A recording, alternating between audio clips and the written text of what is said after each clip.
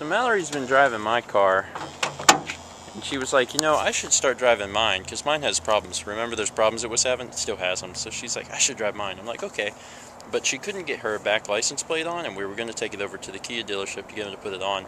Got in the car, and we're on the unit for a second. It started smelling really bad, and then smoke started just pouring out from underneath the hood. Do you have any idea what this is? No. Oh, well, good. We called a few people, and they said to just try the car again. So we got in it, and this time everything seems to be fine for right now. But it was crazy. So we got in the car, and it was making this sound. It was like, I don't know. I can't replicate. It sounded like there was a cat stuck in the engine. Yeah, I can't really replicate the sound. But all of a sudden, there was like smoke coming out from under the hood, and we were like, oh crap. And then we stopped the car and went around to the other side and opened the hood, and it was like smoke poured out. It wasn't bad. It wasn't like it was on fire. It was just a little bit. It was a lot. But then again, I've never seen a car smoke, so it was a lot. It was a lot to me. You don't watch NASCAR. No, I don't watch NASCAR.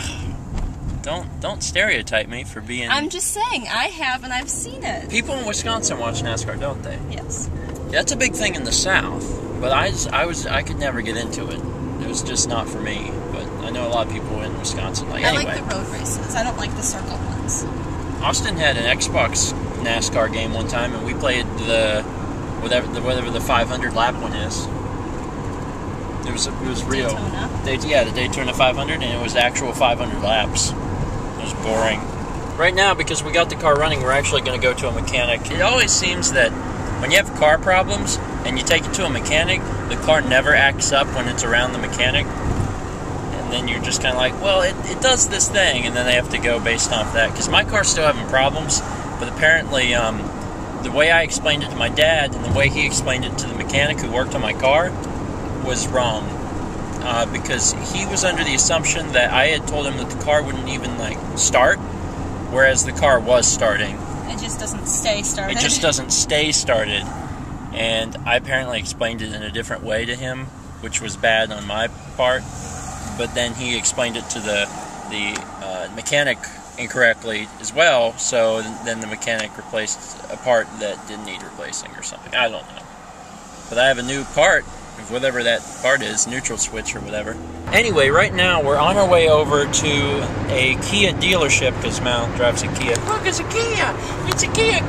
Kia! Anyway, we're on the way to the Kia service center, not for the car actually, not for this problem. Mallory needs to get her license put on, and it would be just a simple operation to just, you know, put them on, but something's wrong, and her back... It's always been wrong. And it's something back there is broken where it doesn't attach right, so we're taking it to the dealership who can hopefully put her tags on. That's. But then the car started smoking. And then the car started smoking. That's how all this started in the first place.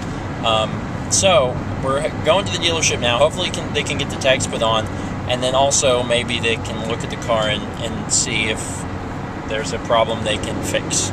So Kia dealership, here we come. Gentlemen, behold the Kia dealership. My name is Steve. $520. That's not what we paid. Thank God. That was what we would have to pay in order to fix it. Now we got the license plate on. I think that was like, they didn't charge us for that. They charged us $6 for that. No, they didn't, because yeah, they did. That was tax. Oh. They didn't charge us for that. Although to be fair, they charged us $50 to run the diagnostics tool on it, which personally I think is high. And also, they did not tell us they were charging us, and they didn't tell us any amount prior to doing that. It was just like, we'll run the diagnostics tool on it, and then it was like, this is $50, and they told us that after they had done it. Only. So, I mean, maybe we should have asked, but I just assumed that they would tell us before, you know, things like that happen. But that's what you're dealing with. Anyway, the timing belt is shot. We apparently need a new timing belt, and the part is $75, and the labor is $300. And then there was a few other odds and ends things And between parts and labor, it came out to $511. Yeah, that's a little bit much. The $55 that we paid today to run the diagnostic tool will be deducted from the $521 if we choose to come back here. But personally, now I don't know a whole lot about vehicles, but I believe that, you know, the nearly $400 worth of labor might be a bit high. I mean, just maybe. I mean, dealerships, at least from what I understand, charge you an arm and a leg, and it's cheaper to go to a mechanic. You know, we're not real familiar with this area, but we've got friends who live here or who have lived here in the past. So I'm going to be calling them up and seeing what their recommendations are for someone in the area, because a timing belt is apparently a pretty major issue and will need replaced ASAP, at least if she hopes to drive her car and not my car. After all the hubbub with the car, we switched cars at the apartment and came back out to shop. I just had to show this. Check this out. It's called Cugino's Mama's Minestrone Soup, but it has like a zombie cow on here. Do you see that? And it says eat chicken, so it reminds me of the Chick-fil-A cow. But like, it's look at that. That's frightening. It makes me not want to buy this product. My mother, for whatever reason, and I told her not to, bought us a bunch of jalapenos. We got all these jalapenos for $1 at a farmer's market, sort of. It was a flea market. Whenever we were at the flea market in Charleston, because she knows I like jalapenos, and I do. I just don't like 50 jalapenos. I don't need 50 jalapenos. Mallory won't need them at all. But we decided that we should probably use some of them so it doesn't feel like we wasted the $1. So I'm cutting some up and going to put them on a pizza that we're making. That's Mallory's half. She's being boring. I decided I was going to try Thomas's pizza that he had the other night whenever we met him over at Zaz. He had pineapple and jalapeno.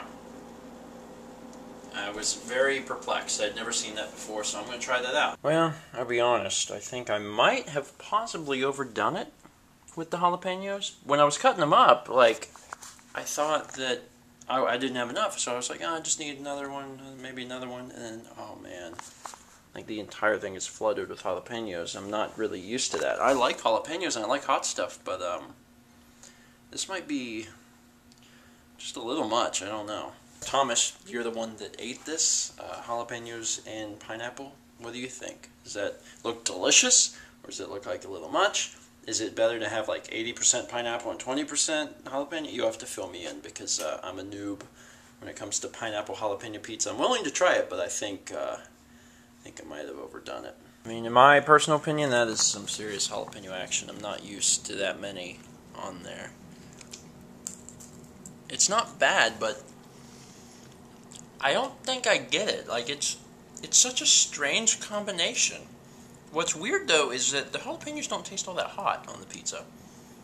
I don't know if the pineapple somehow counteracts that or what, but it doesn't taste all that hot. Anyway, as usual, we're going to finish up dinner, and we're actually going to go ahead and end it here with a wonderful, wonderful episode of King of the Hill. King of the Hill is not going to be available on Netflix very long. I think it ends in like another week or two, so we're going to watch King of the Hill while it's still on Netflix. Anyway, that's it for today, so let's meet back tomorrow. Cheers. There's 2 words left. You know what they... Pineapple.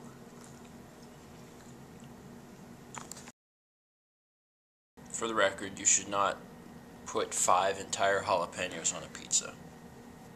Those... I cried.